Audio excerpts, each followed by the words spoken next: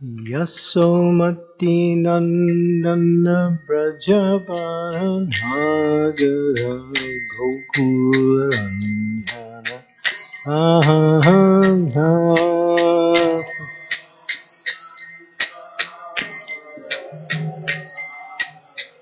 Gokulanjana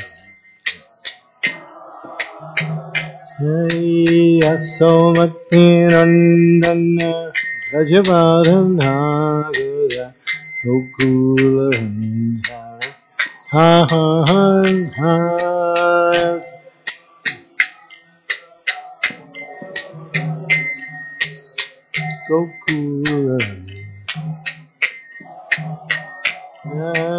Gopi Paranandanam Madhanam Manohara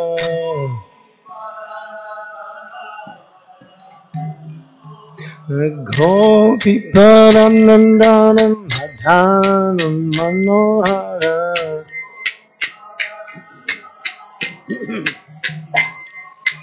Kaliyanam Monavidhana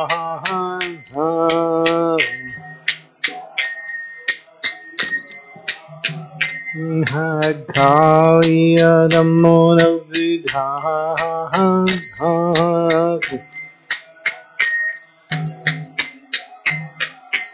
Amala Harinam Namya Vilasaham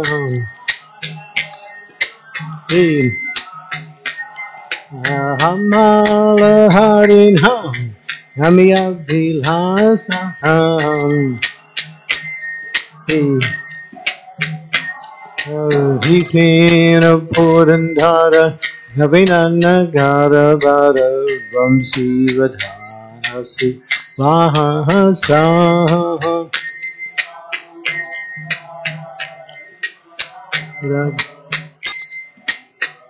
Hey!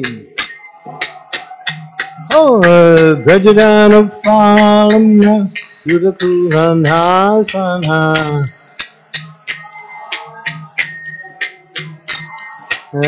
Brajadana Palana Sudhakuranhasana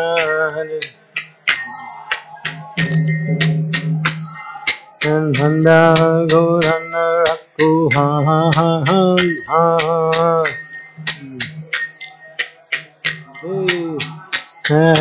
Nanda Gorana Rakuha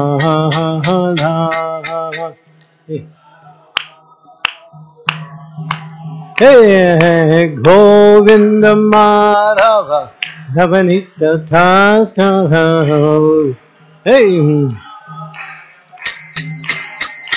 Govinda Madhava Navanita Tastha Hey Sundarananda Gopala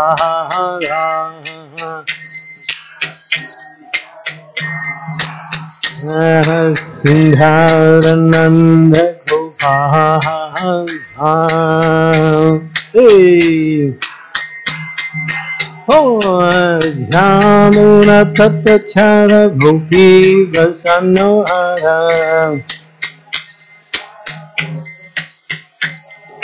Jamuna Tatachara Gopi Vasanohara Gopi Vasanohara Hasara Sika Kripa Mohoya Hey Hasara Sika Kripa Mohoya Sri Radha Vallabha Vrindavana Nata Bhagari Sri Radha Vallabha Vrindavana Nata Bhagari Aham Bhakti Vinodha Swahaya Shila Bhakti Vinodha Swahaya Hey Yasomati Nandana Bhajavana Maharaja Gokulanjana Hey,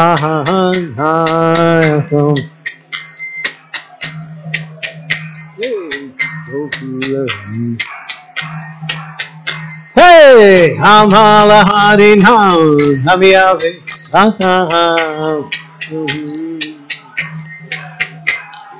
Govinda Madhava, Navarita, Dastaram,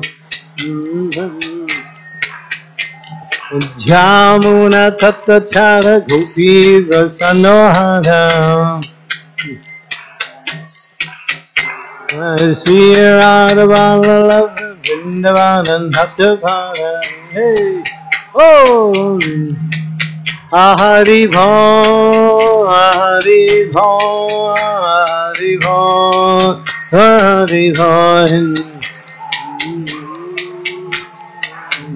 hey,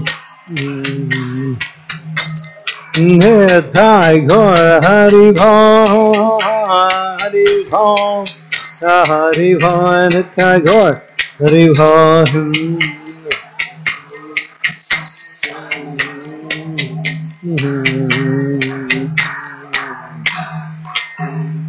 Yasomati Nandanam Rajabada Nagara Gokula Ranjana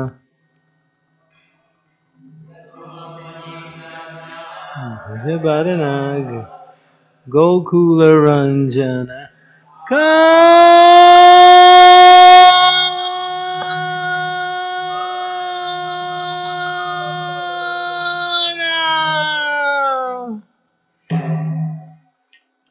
His mother calls him. He doesn't come.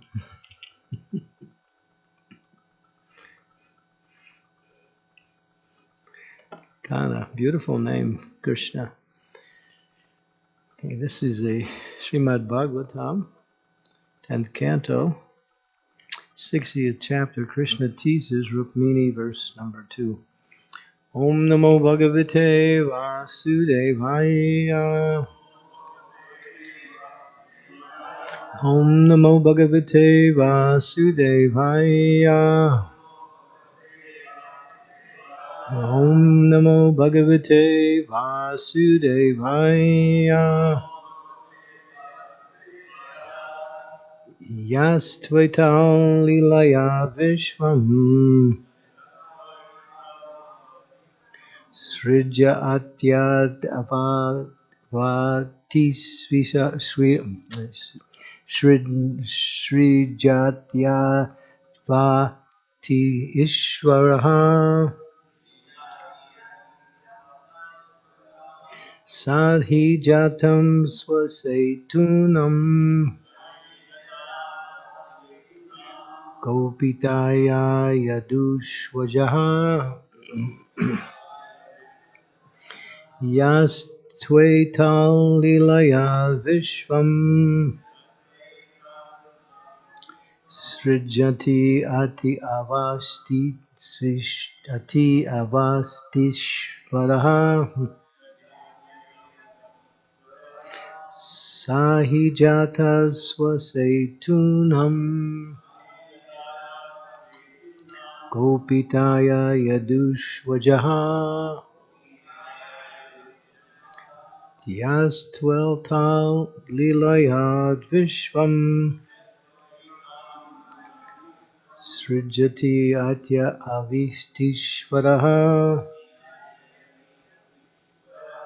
Sahijata Swasetunam Gopitaya Yadushvajaha.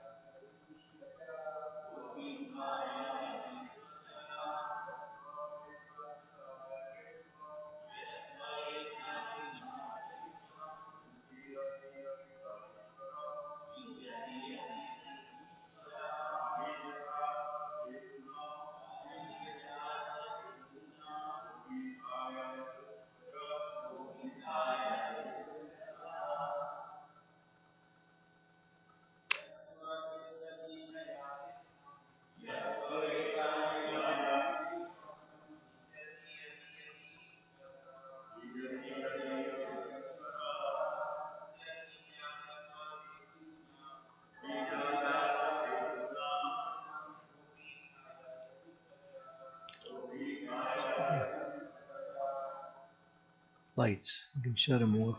Yeah, we don't need them. Ladies?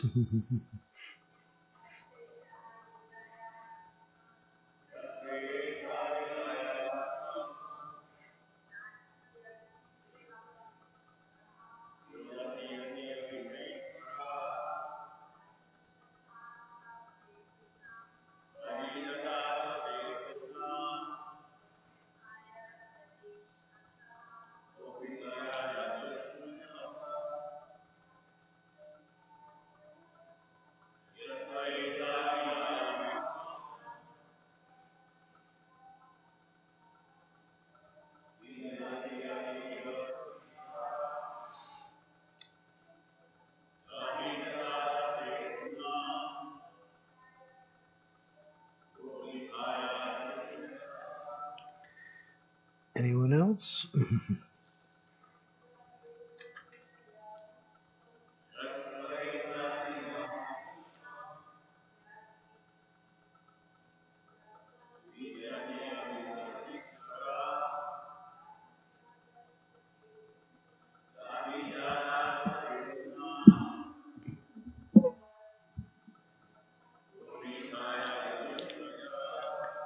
Ya, who, to, and, etat, this, lilaya, as his play, Vishwam, universe, Srinjati, sends forth, ati, devours, avati, protects, Ishvaraha, the supreme controller, sa, he, indeed, jata, born, swa, his own, setunam, of the laws, Gopitaya, for the protection, Yadusu, among the Yadus, Ajaha, the unborn Lord. So this is Sri Badrayan. It's another name for Sukadeva Goswami, I believe. The unborn personality of Godhead, the supreme controller, who creates, maintains, and then devours this universe simply as his play, took birth among the Yadus to preserve his own laws. Purport by his disciples of his divine grace, A.C. Bhaktivedanta Swami Srila Prabhupada. As stated in the sixth canto of Srimad-Bhagavatam 6.3.19, Dharmam tu Shakshad Bhagavatam Pranitam. Religion is the law established by God. The word setu means a boundary or limit, as in the case of a dike. Earth is raised up on both sides of a river or canal so that the water will not deviate from its proper path. Similarly, God establishes laws so that people who follow them can peacefully progress along the path back home, back to Godhead. These laws, which are meant to guide human behavior, are thus called setu. A further note on the word setu means earth that is raised up to separate agricultural fields or to form a causeway or bridge is also called setu. Thus, in the ninth canto of the Bhagavatam, uses the word setu to indicate the bridge Lord Ramachandra built to Sri Lanka. Since the laws of God act as a bridge to take us from the material life to liberated spiritual life, this additional sense of the word setu certainly enriches it as its use here. Omagyan timidandasya gnanjana salakaya chaksu unmilitam yena tasmai Shri Gurave Namaha. Nama Om Vishnu Padaya Krishna Prastaya Bhutale Srimati Bhaktivedanta Swami Iti Namine Namaste Saraswati Deve Gaudavani Pacharine Nirvisesa Sunyavadi Pastyaptyade Satarine Panchakalpa Tarubhischa Kripa Sindhu Bevacha Patitanam Pavanebhyo Vaishnavebhyo Namaho Namaha Jai Sri Krishna Chaitanya Prabhu Nityananda Sri Advaita Gadadhara Sivasadi Gaur Bhaktavinda Hare Krishna Krishna Krishna Hare Hare Hare Rama Rama Rama Hare Hare. Dharmam tu shakshak bhagavani bhagavatam panitam. Religion is the law established by God. They say that there's different kinds of religion. And they quote different, what we call paths of faith.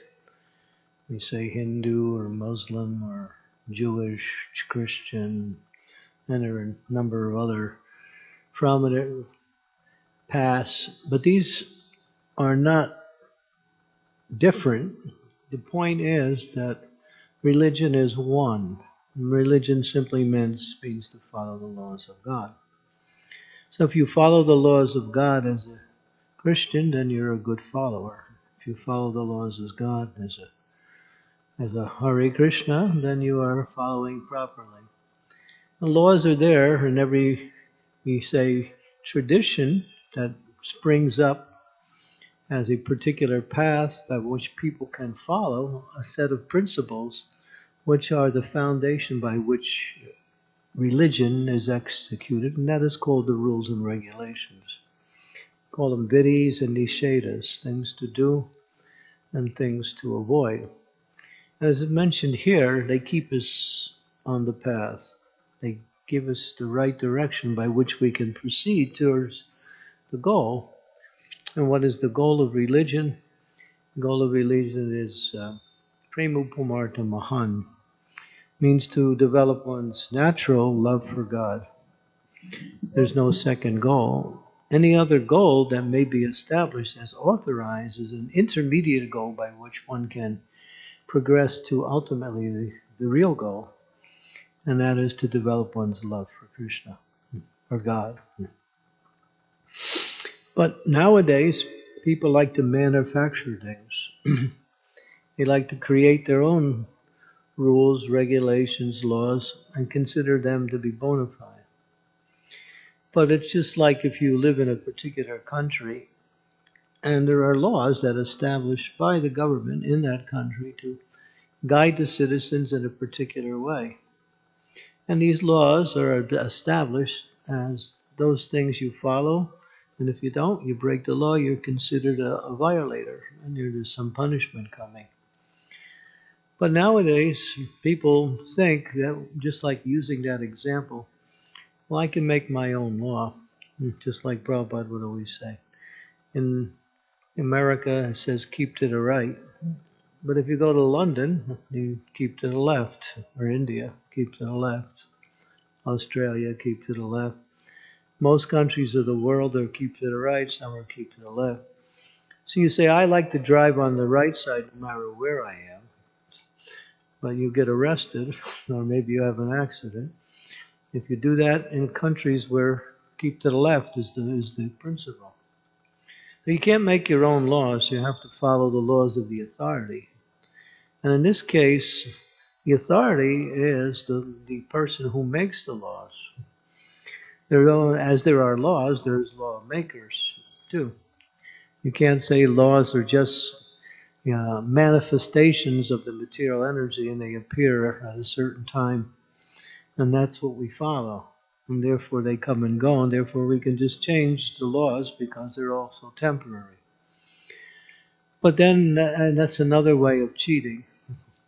The one has to follow the principles is given and by the Supreme Person who is the establishment of the Lord. As Krishna says in the Bhagavad Gita, Sarvasichaham Radhisani Visto, Matat Smita Jnanam Pohanam Cha Vedaischa Saham Aham Eva Vedyo Vedanta Krit Vedavit Eva Chaham. I am the compiler of the Vedas, Krishna says. I am the knower of the Vedas, and the Vedas are meant to know me. So the conclusion is that one follows the principles given by the Shastras and explained and also maybe adjusted according to time, place, and circumstance by the pure devotee spiritual master. And one can stay on the path of devotional service. Just like we have these simple rules. No illicit sex, no intoxication, no meat eating, and no gambling. So why? Why do we follow those? Because they're the pillars of sinful activities. So if we stay within the confines of obeying the restrictions, then we can actually execute the positive in a very, what we say, successful way. But it's just like sometimes I see devotees, they know what to do, but they don't know what not to do. We have a tendency to make mistakes and do the wrong thing, which sort of minimizes or dilutes the progress we make by doing the right things. So these two concepts of the rules are both important. Things to follow and things to not to do. Both of them are equally beneficial in the sense of bringing one closer to the Supreme Lord in devotional service. So that is the meaning of this statement. Dharma tu shakshak bhagavani panitam. That those laws cannot be changed. Prabhupada was talking about that. Just like the Vedas are divided into two aspects. One is called Shruti, and one is called Smriti. Shruti are actually the essence of the Vedas, the four Vedas along with the Upanishads.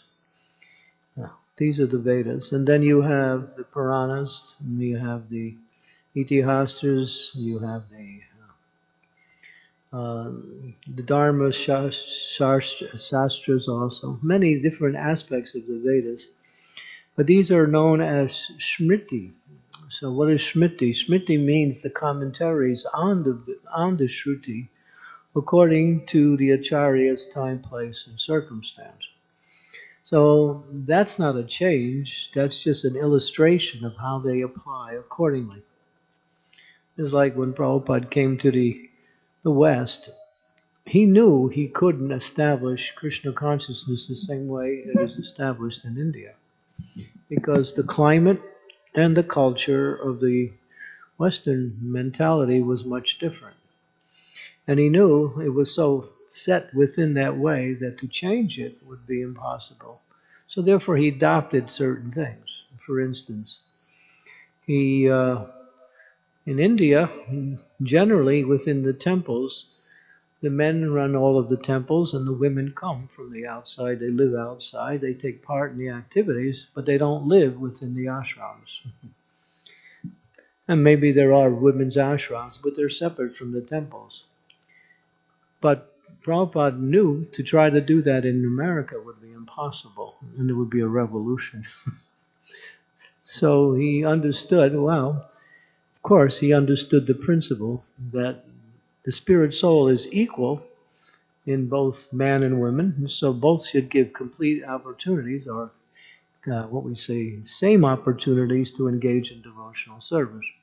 And Prabhupada was criticized for that. He's criticized for that and for making that adjustment. But the criticism, Prabhupada used to say, but I have become successful because of that. I have become successful. So he knew how to deal with the cultural climate in such a way that he adopted a principle that was not normally followed from the tradition, but somehow or other was successful. But only an acharya can do that. So someone thinks, well, I have to adjust things also because I don't like the way it goes. Or I think it'll go better if I do it this way. Then that won't work because one has to be authorized to do that. And therefore only one who is the acharya can do that, no one else. Acharya means one who comes into succession from Krishna ultimately. And they understand the scriptures, they practice that understanding in their own devotion, and they can adjust things only within the realm of practice. They don't change the philosophy. That's one they don't change. Sometimes people like to change the philosophy too, to make it sound a little bit more pleasing. Sometimes some of the words of the philosophical teachings are a little strong, especially for the Western mentality. So they think, well, maybe we should change it to make it more palatable, more easily understandable. There is a room for that, but separate. You can't do it within the revealed scriptures. You can write books on that, which illustrate the same principles, but using language that maybe is more easily understood and more easily applicable. Because if you read the Vedas, you'll get confused. The Vedas are even the Vedavadaratas, those who are expert in the Vedas, they have a difficult time understanding the Vedas. Therefore, that's why the Vedas are divided into Shruti and Smriti. What is Bhagavad Gita? Bhagavad Gita is not Shruti, it's Smriti. Krishna is speaking on the principles of the Vedas and giving us the understanding in the language that is applicable to time, place, and circumstance. And so therefore even Bhagavad Gita is not Shruti, it's Smriti. Smritis cannot be changed, but they're adjusted by time, place, and circumstance, and only by the acharyas. So therefore, the rules and regulations and restrictions and the process itself always remains intact. But there is a different angle of vision. Just like you can see a mountain from one side, you can look at it from another side. You can look at it from another side. It looks different, but it's the same mountain. It's the same mountain. So, as it's explained here, only the Lord, He is the establisher of religious principles. And therefore, we have to follow whatever Krishna says, or whatever the pure devotee who is representing Krishna says. We cannot just make up our own ideas, rules, regulations, and changes. And sometimes you see that people who have great philosophical acumens, they have ability to understand philosophy, they like to adjust things within the actual text itself. But that becomes an opera, or it becomes a deviation. Because just like what do we sing? Brindayai Tulsi Devai Priyayai Kesavastacha Vishnu Bhakti Pradidevi Sachavachai Namaho Namaha. So we all know she's Krishna Bhakti, right? But Prabhupada said you can't change the language in the scriptures. In the scriptures, it's written that way, Vishnu Bhakti. So although we know that she is Krishna Bhakti, it's still the scriptures giving us an understanding that this is how it's explained. So we have to follow the Vedic mantras and not adjust the mantras according to what we think is more appropriate or more exact to the philosophical teachings. So this understanding has to be clear, because there are those who like to change things. Change. Do something new. But what is actually religious principles? And they're eternal. The religious principles are eternal. Of course, there are some temporary religious principles that applies to certain activities, but ultimately, religious principles, as far as the execution of the process of pure devotional service, they're eternal. And so, those principles they remain intact in every particular circumstance. So that one has to understand that and not try to adjust things to make it seem to be more suitable, like when, well, this is not a religious principle, but it's an instructions of the spiritual master. We had the problem in New York Temple many years ago, when a group of the sannyasis and some of the leading men there thought the women should not chant japa in the temple.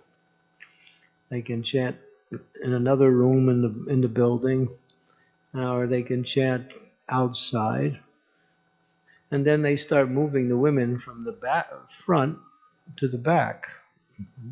This idea of women standing in the back is not Prabhupada's idea.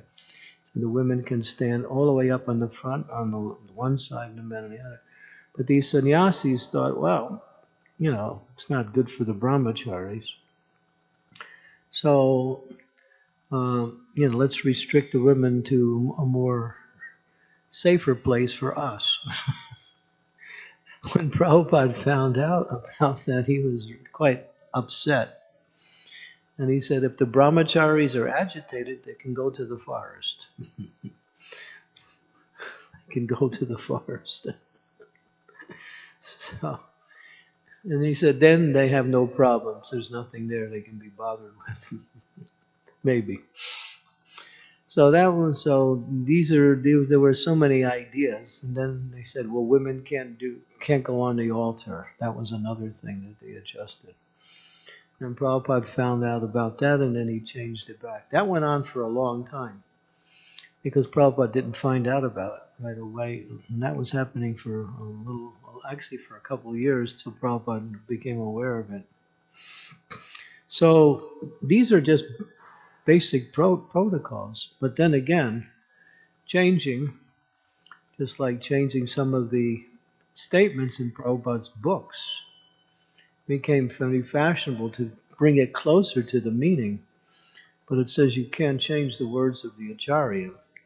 And even when Prabhupada was here, they were changing in his words. He said, Prabhupada would say, what are they doing? Why are they changing? And then Prabhupada, one day given a class, and then they were giving the word-for-word translation. And it had, the word was, let me see, what was the word? Goraksha.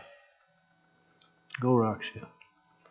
So they put down cattle raising for Goraksha in the book.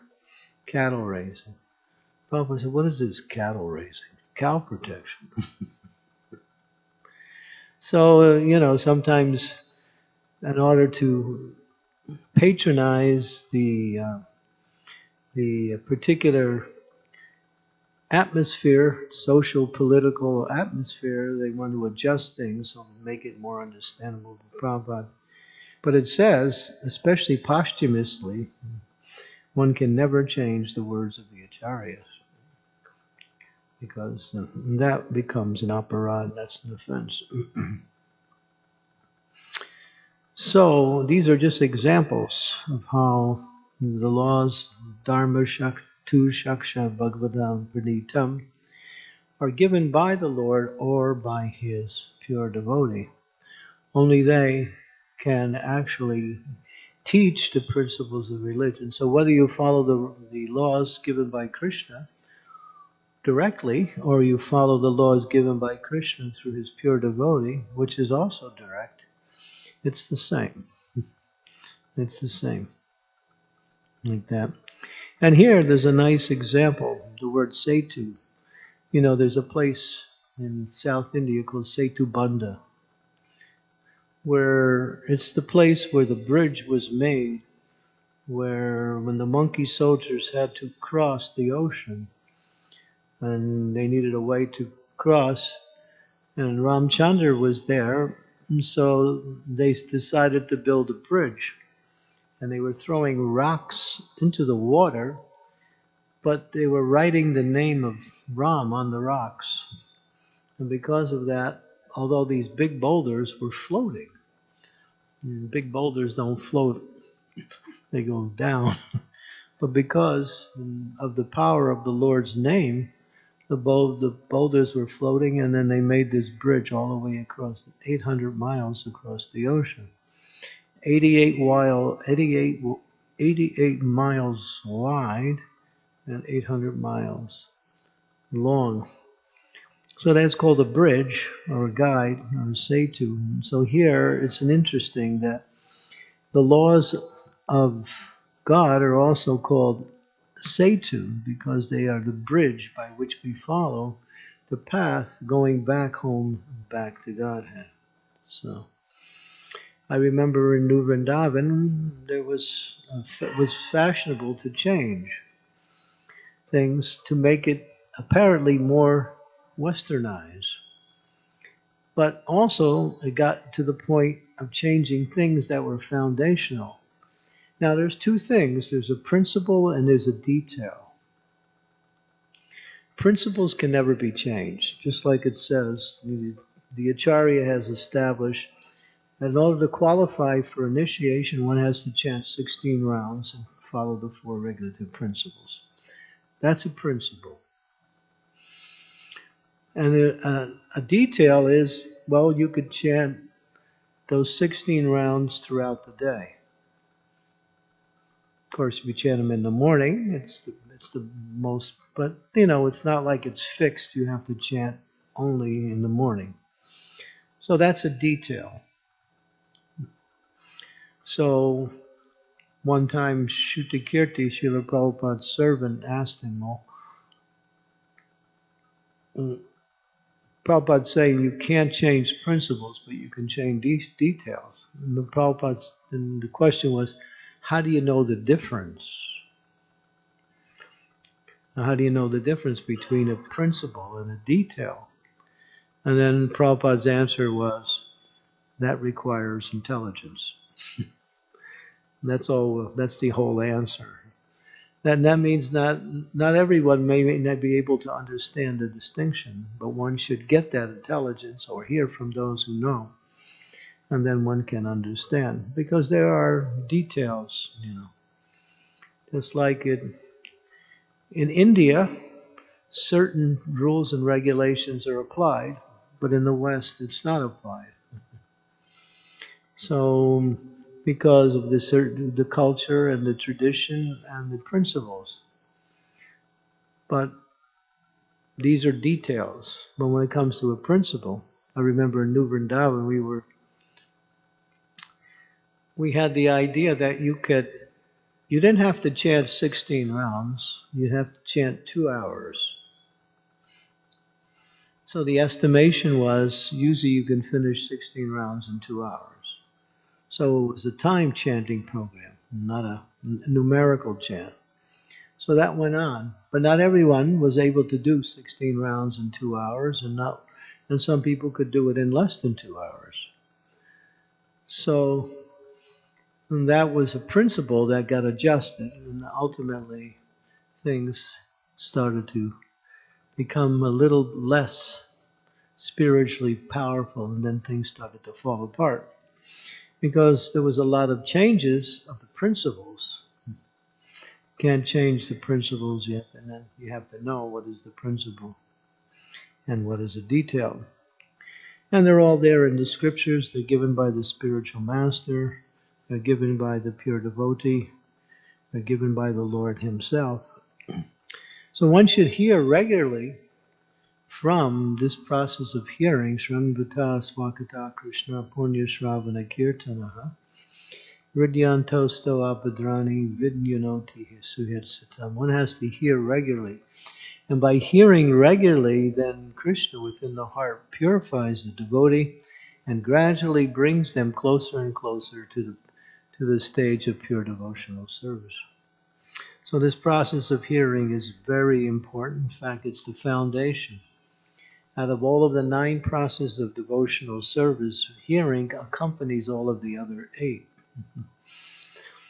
The most important principle is chanting. As Prabhupada said, you have to chant Hare Krishna.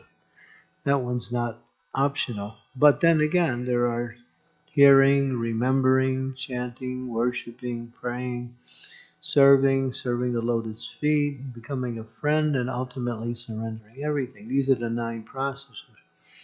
But before you can do any one of them, you have to have an understanding of how to do it, or what is the process by which one performs that activity. And therefore the process of hearing is important. because they're also adjusted according to time, place, and circumstance as far as how they apply. We have to hear. And that means we have to read these books every day, not just when we have time. We have to hear every day because then we get nourishment, just like we sing, Guru Mukha Padma Vakya Chitete Koriya Oikya. This Guru Mukha Padma Vakya, the words of the spiritual master are my nourishment. They're my food. We get food, we get nourishment on the bodily and mentally level from food, air, and various types of healthy living. But then again, what is the spiritual nourishment? Hearing from the spiritual master, hearing from the scriptures, and not only hearing, but understanding. Not only understanding, but trying to apply that knowledge in practice. Then the knowledge becomes complete. So therefore, it's a whole process. But the more you hear, the more you understand. The more you understand, the more it's easier for you to understand how to apply. And the application is also given along with the process of practice, how they apply. But then again, individuals are different. And therefore the application may be slightly different for each and every individual, but the principles are the same, that the knowledge can never be adjusted but applied accordingly. So one has to hear regularly, because by hearing regularly, we have Sukadev Goswami. He was chanting and Maharaj Parikshit heard. Parikshit heard for 7 full days. And after 7 days, he was fully Krishna conscious simply by the process of hearing, because he heard in a certain way. There's different ways to hear. If your mind is wandering on different subject matters, while the sound vibration is being given, you're not really connecting with the sound. Sometimes we do that when we chant Hare Krishna. We're chanting, and the sound is coming out, but our minds are somewhere else. So although there is some sound coming in, we're not actually connecting with the essence of the heart and the name. We have to hear with attention. And attention has to be applied. It's not just something that's in the air and it'll happen. You have to force your mind to hear. You have to force your mind to listen, both in the reading process and in the hearing process. Because the mind is what? Chanchala. Goes everywhere and anywhere. That's its nature. And therefore, in the Padma Purana, it explains there is a series of principles that make up the process of successful hearing. And then you can test yourself whether you're hearing or not based on these principles.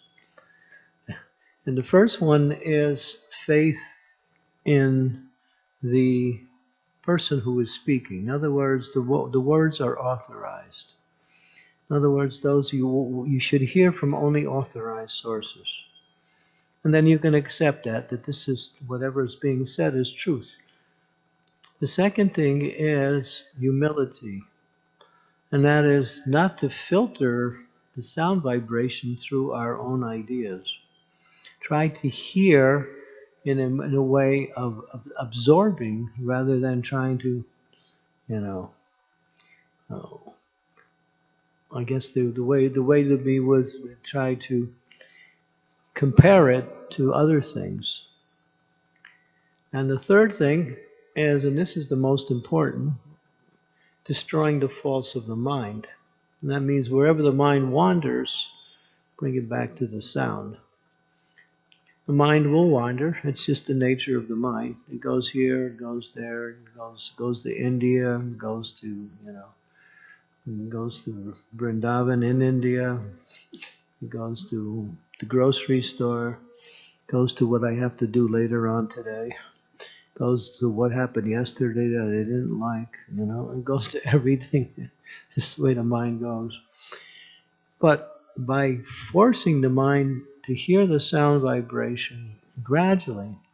I had that experience on the plane just when I was coming over to America. I was on the plane and I was listening to Prabhupada.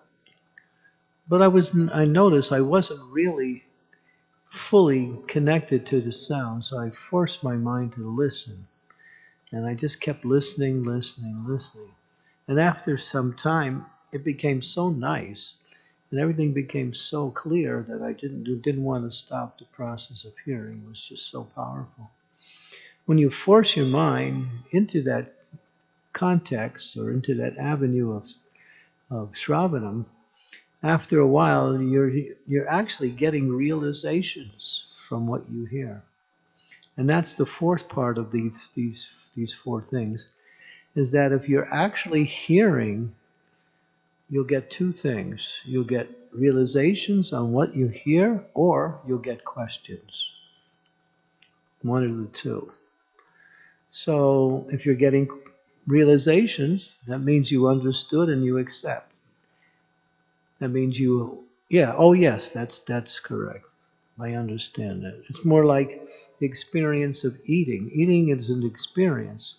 If you sit there and read the menu and you think, wow, I ate. What kind of eating is that? You have to actually, take the food. And then it has a certain effect on you. So in the same way, when we're actually hearing and we get realizations, it has an effect. It changes our consciousness or elevates our consciousness. And the second thing is, even if realizations don't come, there should be questions in order to get clarifications and understanding, so we can go deeper into them, or we can get a clear understanding of what the knowledge is and how it applies to us. There are knowledge that is general, but then the application comes in the form of understanding by asking questions. So when we ask questions, then everything becomes clear. So this is the process of hearing. And Prabhupada writes in the first canto of Srimad-Bhagavatam, I want you to hear with rapt attention. But then he says, you can't hear with rapt attention unless you're pure in mind. And you can't be pure in mind unless you're pure in activity, action. And you can't be pure in activity unless you're pure in eating, sleeping, mating, and defending. In other words, regulating the four bodily activities. And then he says, but then he goes on to say, somehow try to hear. In other words, even if you haven't got to that stage of pure consciousness, make that effort to hear, because it's the foundation by which one gets all knowledge and realization, everything becomes clear. It's just like, how many times have we heard, you're not this body? I mean, we hear it over and over in the scriptures, it comes in the lectures, when you're not this body. That's a certain type of hearing, but then if you hear it with complete attention and your mind is in an absorbing mood, then you realize that, yes, I'm not this body. It becomes a realization as opposed to just picking up the sound vibration. So that's the difference between Gyan and Vigyan, knowledge and understanding, or realized knowledge like that. So we're meant to come to that platform of realization, because only on the platform of realization can you understand Krishna, or you understand the process of devotional service. So practice this hearing process as much as you can. And you'll see things become easy and more clear in how to practice devotional service in the most effective and the most successful way. In other words, you're making progress. Okay, so can't see the clock. 8:28. I think I'm supposed to stop by 8:30, right? Any questions, comments? We have two questions, one here and one there, three. Okay. Hare Krishna Maharaj, thank you so much for the class. I thought of two questions, but I'm going to ask this one first. Prabhupada gave us very clear instructions on principles for the temple. And as you mentioned, sometimes we see how things start to move away from those very clear instructions, and then difficulties obviously manifest. How we as a community, as a community of devotees, can come back to those principles of establishing those clear guidelines that Srila Prabhupada gave us for how a temple should function, the activities of the temple, and even as temple residents and temple devotees. Yeah. So if it's clear, then all you do is follow. But if it's clear, but at the same time there are so many extenuating circumstances or changes that happened since that time that happened, then you have to understand how does it apply. And that requires honesty or purity. Purity means that I want to follow the process exactly as the process is giving. That's purity. Purity means I don't add or anything to it. I don't take away anything to it. So if one is serious to follow the process, one should understand it, read it, understand it, and if it's not clear, or if there's some other considerations that make it unclear, that requires some discussions. Because just like I'll give you an example. I was at a North American temple presidents meeting many years ago. We were in Towako, in New Jersey. This was, really long time ago, maybe 20 years ago. So Prabhupada had said that the profits from the book distribution, half of those profits that are made in America should go to support the temples in India. And Prabhupada said that. That was when Prabhupada was here, because book distribution was really strong in America in those days. Now, fast forward to the year 2000, I think it was, around that time. The temples in India were starting to flourish, and America was going down. So then the question came, should we still give half of the profits of the book distribution that was made in America to support the temples in India? And they were still doing it. And then the answer was no, because obviously things changed. So then they stopped that like that. So that was an obvious and an honest and a very intelligent way to understand. The temples in America are going down. Temples in India are starting to flourish. Why cut away the American funds when they need it here more than they do in India? So things just changed. So some people might say, well, you broke Prabhupada's instructions. No, the situation changed. So that was a practical thing. And then there are the philosophical teachings. Those don't change. But they also require understanding and how to apply those things. So if it's clear, then there's no question. You simply go ahead and execute it the way it's given. If it's not clear, then with a group of senior devotees who are committed to the upkeep of the temple, then there should be some discussion on how to understand these things in the light of the present situation. That's why Prabhupada said this movement, when Prabhupada was in, I forget where he was, but it was the middle of the night, Prabhupada had been doing his translations.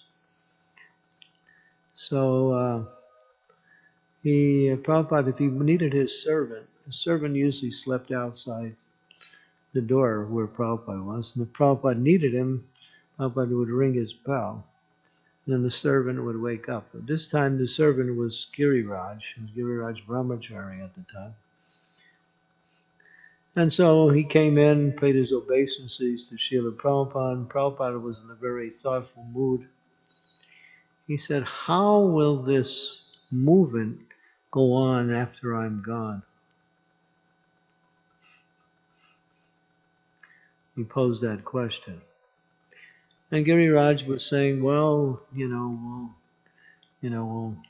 chant our rounds every day. We'll go to Mangal Arti. We'll go out and distribute books. But that's not what Prabhupada was wanting to hear. He wanted to hear a principle and not so much an activity. So Prabhupada gave the principle. He said, this movement will go on by organization and intelligence. By organization and intelligence.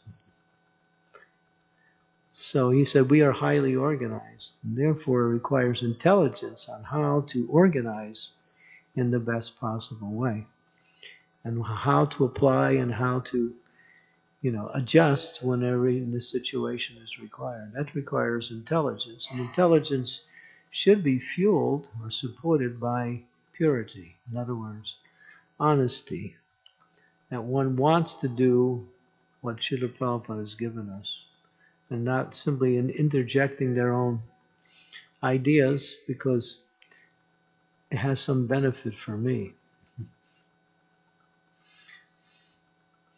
So some of the instructions may be easily applicable, and others may require some austerity.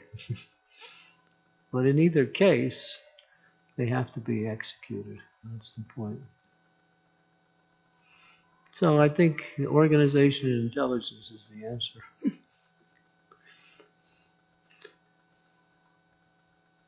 But then again,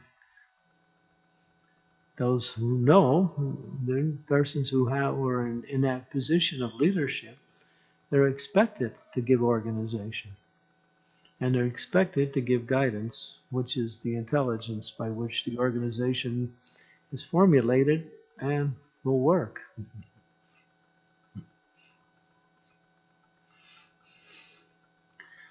So I can't give you a straight answer.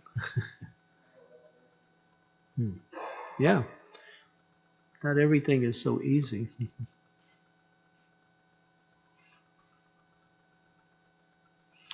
Yeah, Hare Krishna. What's your name? Hare Krishna, my name is Donovan. Donovan? Yeah. Okay.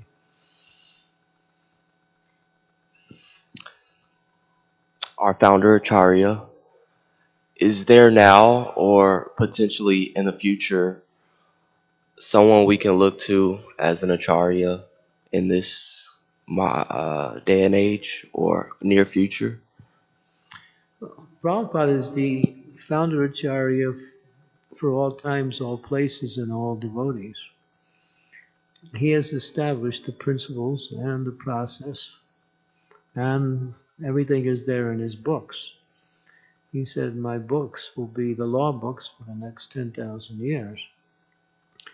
So his duly represented disciples who have taken the responsibility of the same activity that he's done. In other words, the gurus in our movement are meant to be, what we say, what's the word? Transparent via medias to Srila Prabhupada. They're meant to give us Srila Prabhupada. So we're getting Srila Prabhupada through them, but we're not getting something different. So we don't need anything new or another person to come in and somehow or other adjust things, because then everything will be and people become confused, and then there will simply be factions.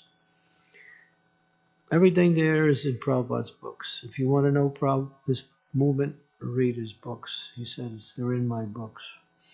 His lectures are also good, but the books are solid. The lectures also sometimes apply to certain principles of time and place. The books you can use as an eternal application for all of the practice of devotional service. So, and those who represent Srila Prabhupada, the gurus in the movement, are meant to be mediums by which we can give Srila Prabhupada to others. So we don't need anybody else. We simply need the process by which we can understand Prabhupada more and more. And so everything is there. Okay? Does that make sense? Yes, Maharaj. Okay.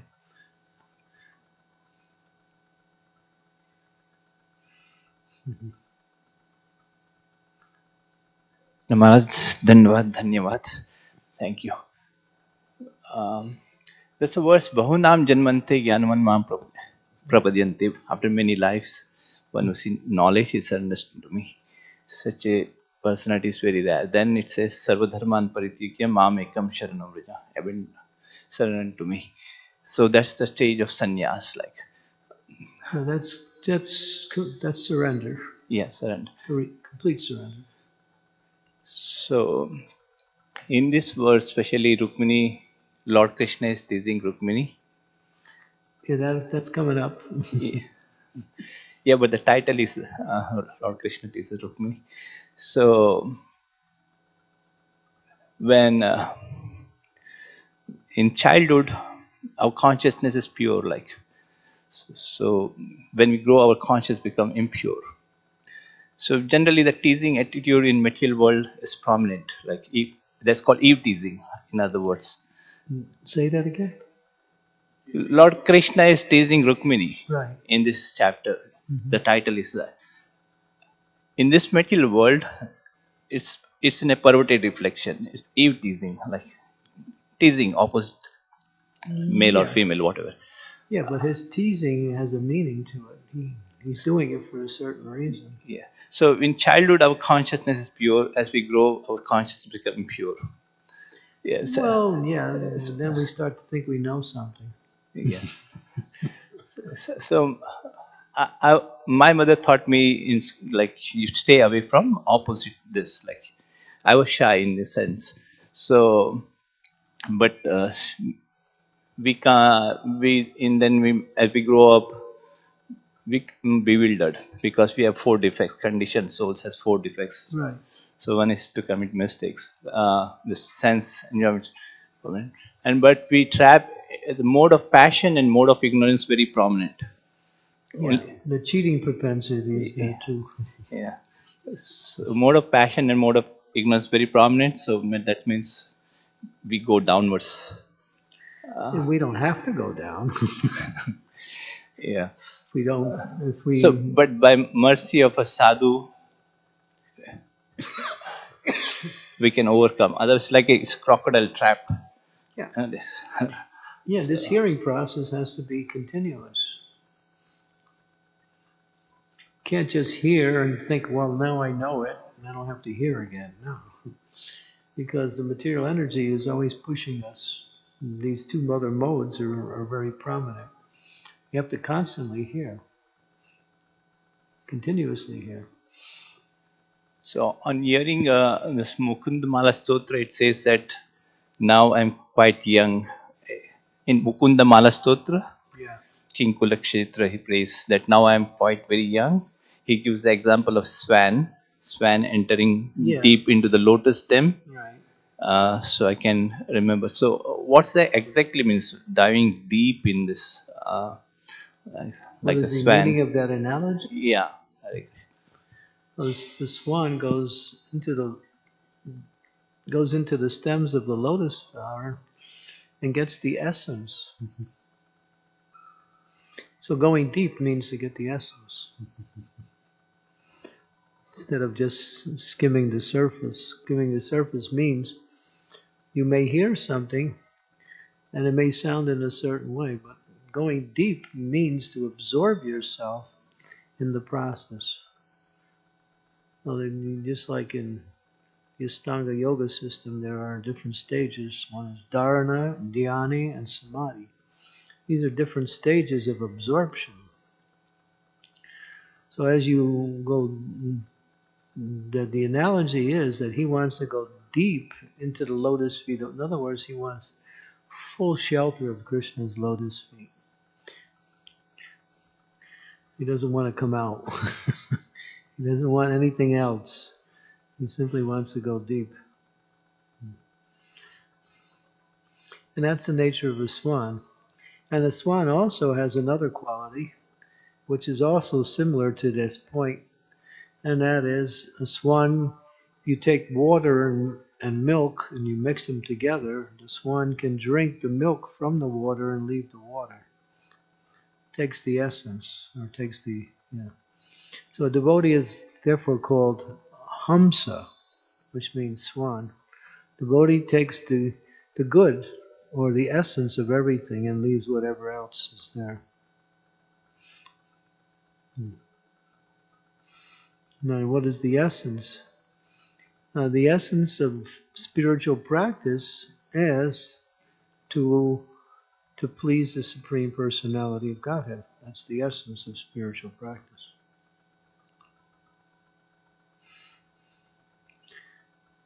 Rather than just getting the job done. Just getting the job done is getting it done.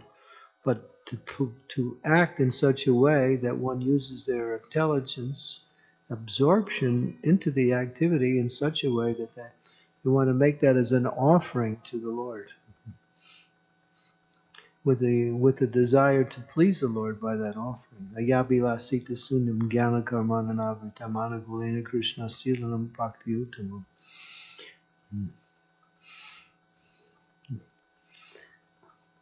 So the devotee doesn't like to skim the surface. They want to go deep to the essence. Skimming the surface means just going through the motions, doing it mechanically, and seeing the activities as just material. But they're not. Every activity in devotional service is an opportunity to offer your devotion to Krishna. It's not just something we do just to get it done.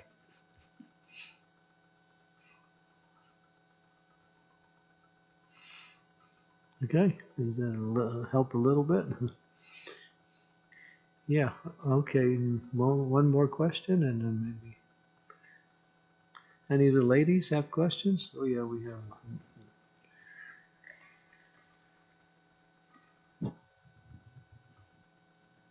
Hare Krishna, Maharaj. I'm not sure. Yeah. Okay.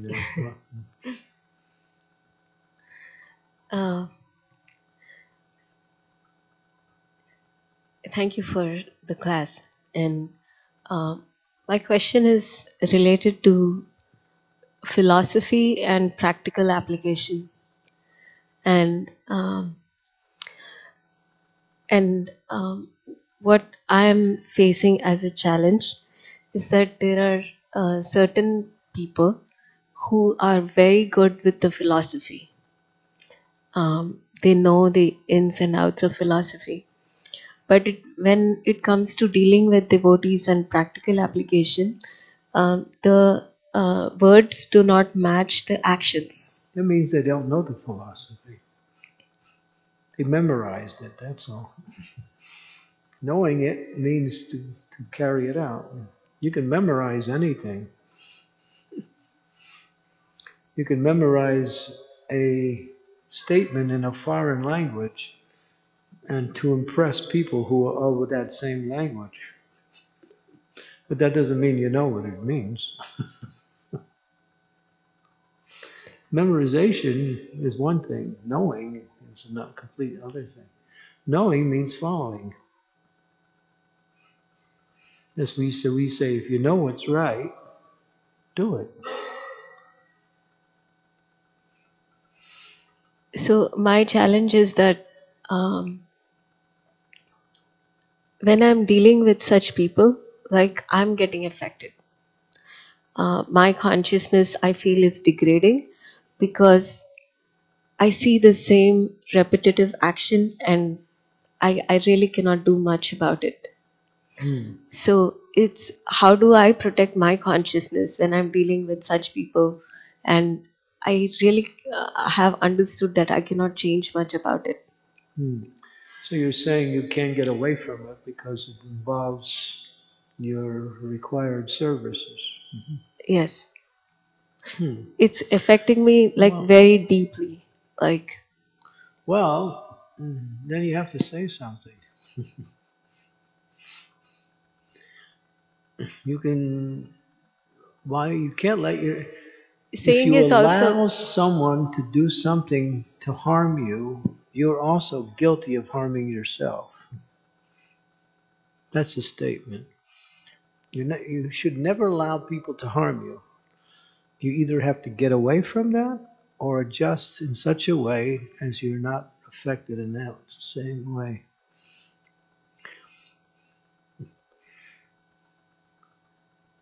Yeah, you have to do something about it.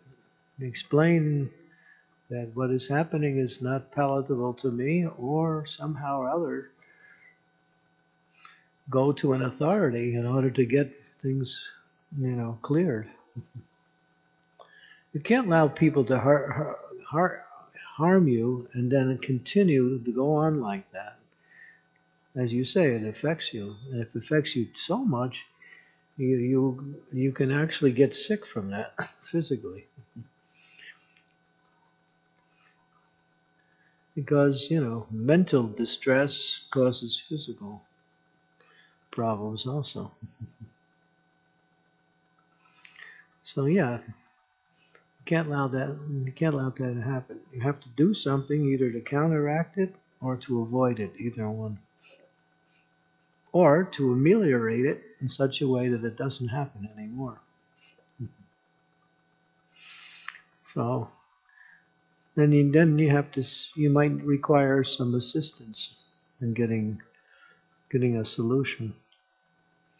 Sometimes you have to go to an authority and say, this is the situation, I can't, this is what's happening, what, please help. Or you may also approach the person who's causing you the distress and explain that this is what's happening. And ask them why they're acting like that. Why are you acting in that way?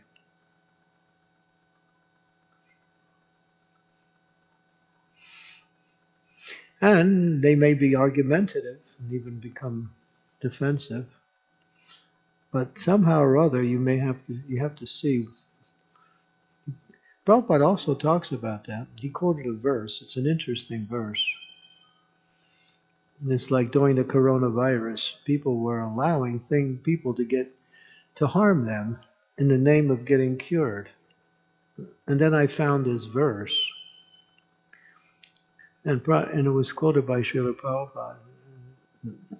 I wrote it down. I can't remember where it's from, but Prabhupada mentions that if you allow someone to do harm to you, you're also causing that. You're actually causing yourself to be harmed, because you have to stop that or avoid that somehow.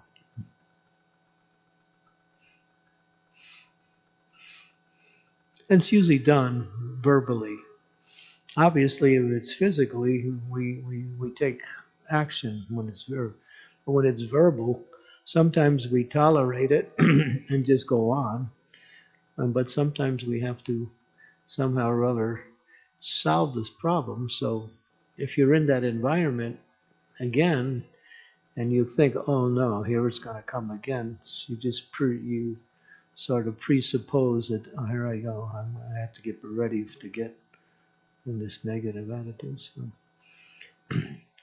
But because we know the principle of Krishna consciousness is that to cause distress to anyone is an offense. So they're committing offenses. It's an offense. Body, mind, words. 3 ways you can commit offenses.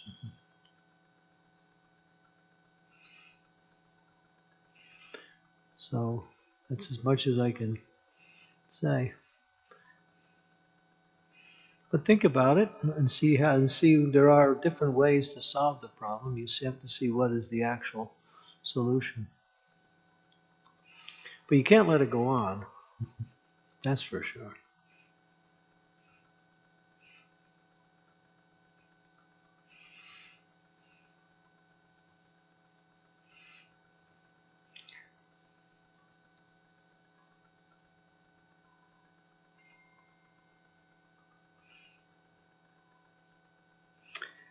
It says that the seniors should be very affectionate to the juniors, and the juniors should be very obedient to the seniors. That is the mood. Those who are in leadership should be very kind and affectionate to those that they're leading, and those who are following should be very obedient to them. That is the mood. That is Prabhupada's statement also. So a person in authority should not be abusive. When it is, then they don't know what it means to be in authority. Sometimes they have to correct, but it should be done in a way that people will accept and not just, whatever way they want to do it.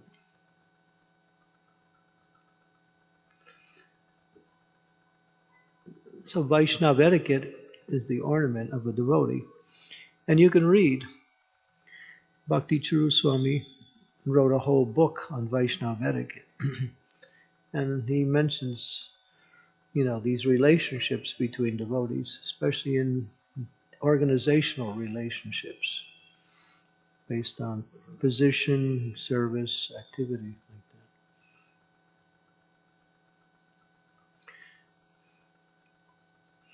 that. Is that okay? Does that make sense? That wasn't a very enthusiastic yes. Oh, okay. Well, what were you thinking?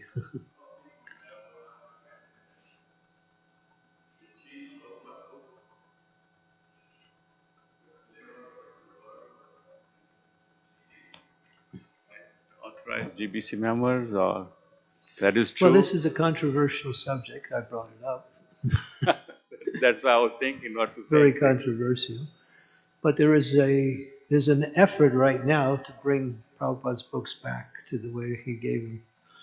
It's being done by some of the leading devotees in our movement. Because I see the changes. I saw the previous one and now I'm reading the new one. Well, corrections can be made for grammar and for spelling, but not word changes. And there's laws for that too. There are literary laws that govern the society, where you can't change anything after the author has departed, and only when he's here with his permission. But there can be an antidote, what they call endnotes, where you leave the word in process and then you write some maybe explanation in a different place within the book as an endnote. That can be done because sometimes things are not clear. But you can't change the actual written words. They stay intact. Because change leads to what? Change. The more you change, the more you'll change. And then you won't be able to recognize the original after a while. So, but there's laws for that also, not just Prabhupada's instructions, but there are also laws. But this is controversial because many of the persons that did this work are very senior, and so this is now, it's being reawakened now. This is a situation now that's happening. And there's an effort to bring back Prabhupada's books in the way they were now by redoing them again with endnotes. Like that.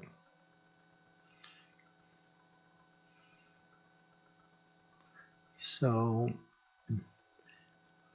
I'll probably get a lot of questions after this class. Maybe also get criticized for what I'm saying, but this is what I understand. Is that all right? Okay. If you want to know more, we can talk in private. Yeah, Ruchi, I think we have to make this the last question. We're getting at 9 o'clock.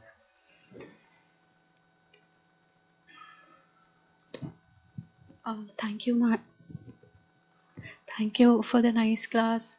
So, like she was saying that we always have problems in authority, but I think all spiritual practice is a battle within and without. So, if we try to stop some reaction coming from somewhere by people telling us things, then it is going to come in another form. That's just my thought. And what do you have If to you try say? to stop it, what's going to happen? No, like, because everybody has the right to serve God in some or other way, to come to the temple and Yeah, serve, and that right is. there will always be conflicts. So a person in authority has to practice the tiksha, which is like tolerance, because all spiritual practice is a battle. Oh, so you're giving a principle. We have to be tolerant. No, like, isn't all any spiritual practice we take, any religion, but it's a battle within and without. Like, we have to fight within ourselves and outside forces and the I can't get forces. all the words for some reason. The acoustics here, the words go up to the ceiling. If I'm sitting on the ceiling, I could hear everything you're saying. But I'm over here. Well, I was saying You that. do. I found, and one thing I learned in this temple, I found it's easier to hear people without the microphone. Well, I was saying that all spiritual practice. Don't use the microphone. Go ahead. Now I can hear. All spiritual practice pertains to a battle within oneself and outside forces as well. So we cannot negate the outside forces, and like, What are those outside forces you're referring to? like people telling us things and putting obstacles in our way. What did she say? Somebody's putting your obstacles in your way? Or you feel like it's like... Like, if a person in authority is like having that problem. I'm not sure I understood the question. It's fine.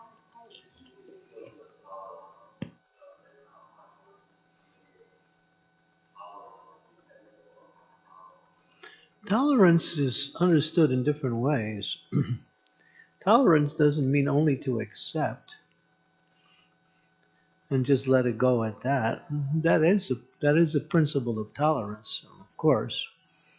And one can learn from that.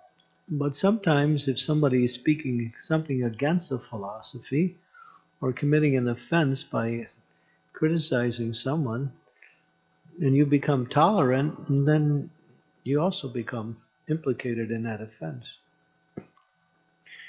You either have to go away or say something. But when it comes to something coming upon you, generally we practice tolerance just to understand why is Krishna allowing this to happen to me? What can I learn from this? What can I gain from this? Yeah, there's one way of looking at it.